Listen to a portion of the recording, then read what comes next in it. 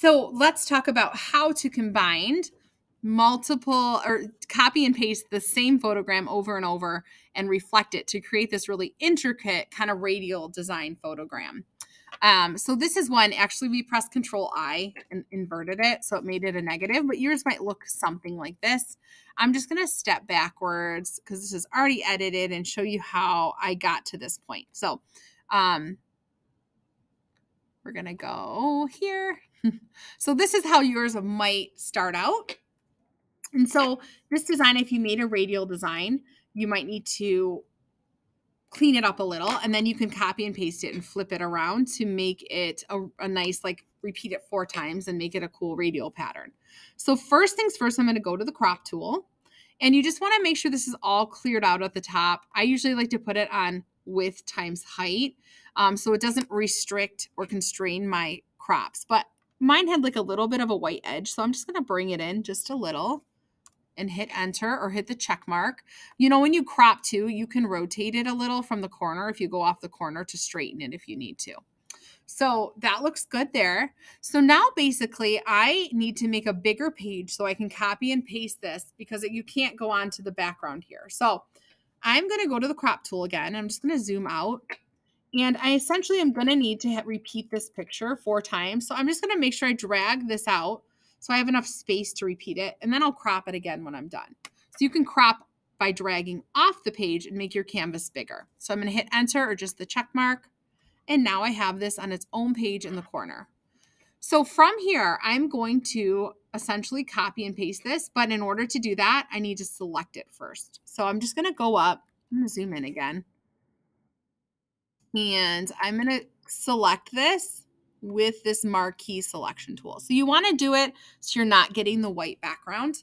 So mine's a little short here, but that's okay. You can do it so it's perfect. Just select it, Control C. Whoops. I have to reselect. I accidentally unselected it. So I can Control C and Control V to paste it. See, it's right here. It's over top of it, but I can see in my layers that it's pasted it. And I can actually just do this 4 times.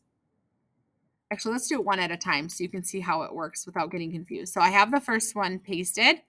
There it is. I can use my arrow tool to bring it over.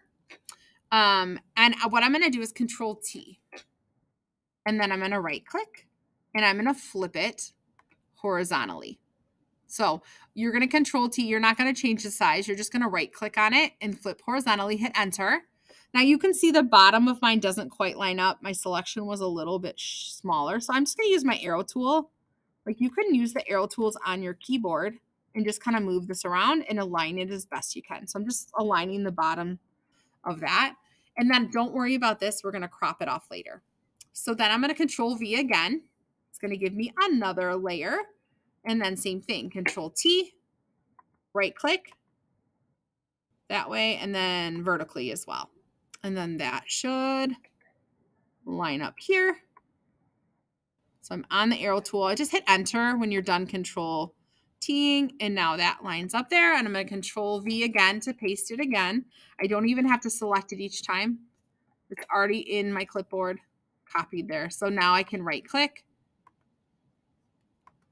vertically, up, horizontally. I did it once more. So just keep going if you do it wrong the first time. Hit enter to get rid of that little bounding box, and then just use your arrow tool to align it, or your actual arrows on your keyboard. That looks really good.